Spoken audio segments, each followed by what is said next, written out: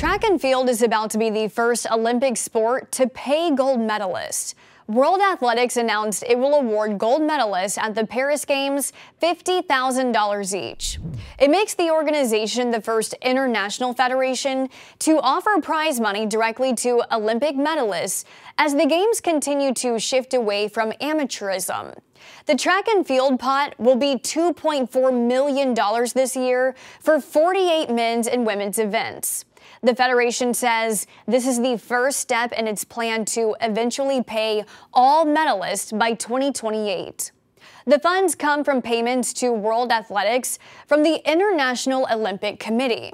The IOC rakes in billions from sponsorships and broadcasting deals. But the IOC says they were only notified of World Athletics' decision the day of the announcement. Reacting to the change, the IOC said it was up to each sports governing body on how to spend its share of the Olympic revenue. Some countries already give athletes bonuses for medaling. The U.S. Olympic and Paralympic Committee award athletes nearly $40,000 for gold medals, nearly $23,000 for silver, and $15,000 for bronze. Singapore reportedly gives gold medalists $1 million. Still, athletes pay thousands of dollars each year for coaching and travel events and sacrifice traditional careers in the process.